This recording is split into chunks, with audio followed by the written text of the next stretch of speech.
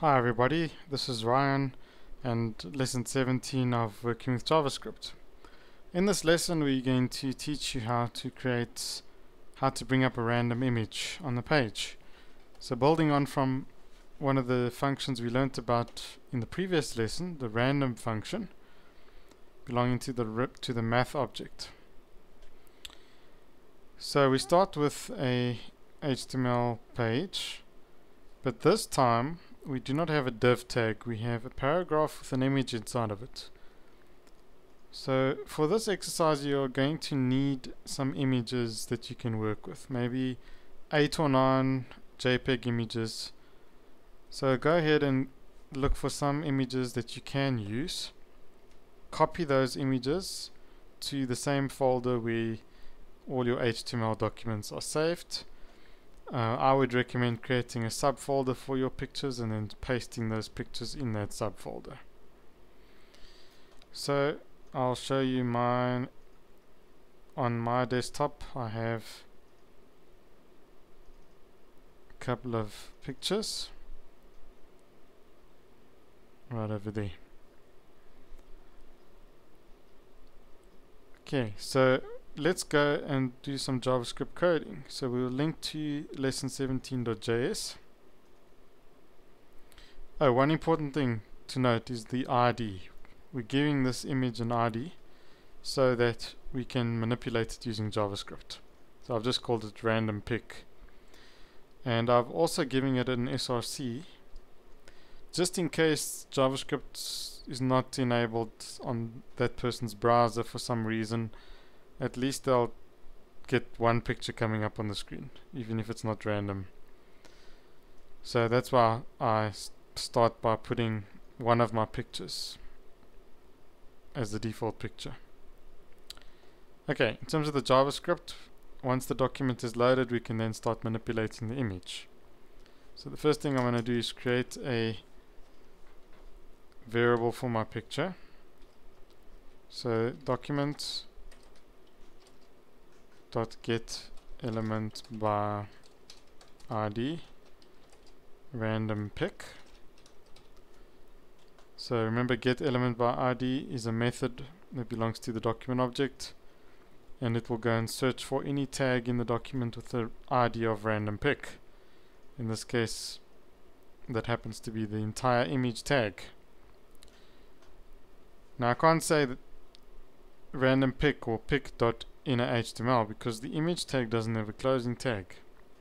So in this case what I want to do is manipulate the src attribute of the image. So I think what we'll need is a list of potential pictures before we start. So let me create an array of pictures, and I'm going to put a list of all the pictures that I have. So I need to quickly go and look up all the pictures. So I have baby elephant.jpg. Obviously your pictures are going to be different.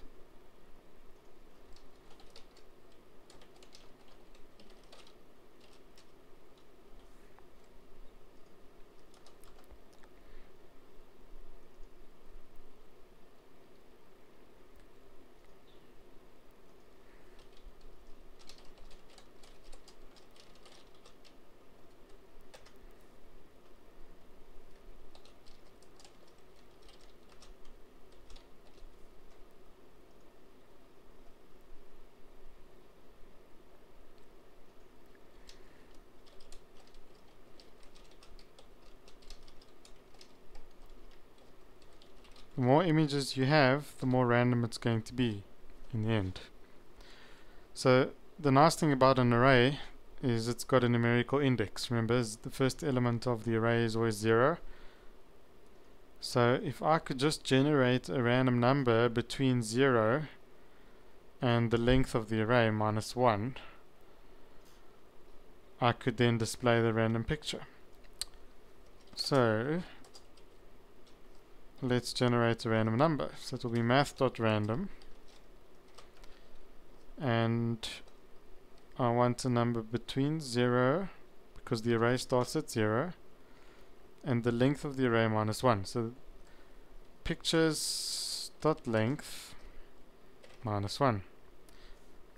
Now watch out for BODMAS. Remember, BODMAS will do the multiplication first, so I'm going to have to put brackets around that so that it makes sure it does the subtraction first. The reason why I'm subtracting 1 is because the array begins at 0, and I then have one less number of pictures in the array. So that should give me a number between, I need to do a math dot floor to make it between 0 and the number of items in the array.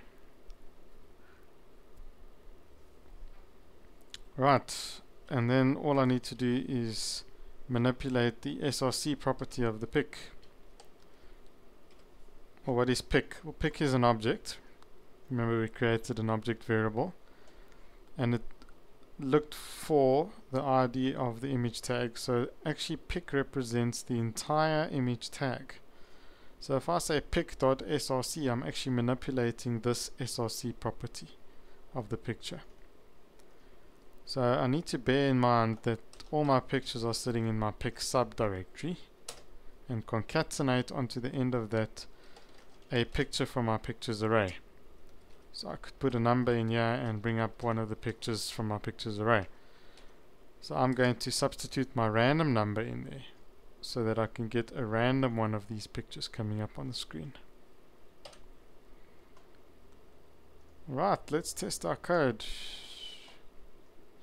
Every time I refresh, I should land up with a random photograph.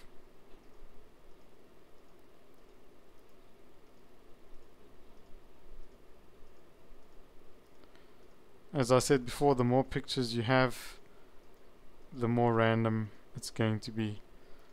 Now it seems like I'm not ever coming up with my blue butterfly, so let's maybe take out that -1 and see what happens. Because the floor function is never going to get to that number, so I actually shouldn't have the -1. Let's try again. Hopefully I should. There we go, there's my blue butterfly. Right, so don't forget, in this case we won't have the -1. And there we have a JavaScript to display a random photo on the home page. Every time someone visits the website, they'll get a random image. So it's a nice to have feature that can just spice up your home page a little bit. And that's the end of this lesson.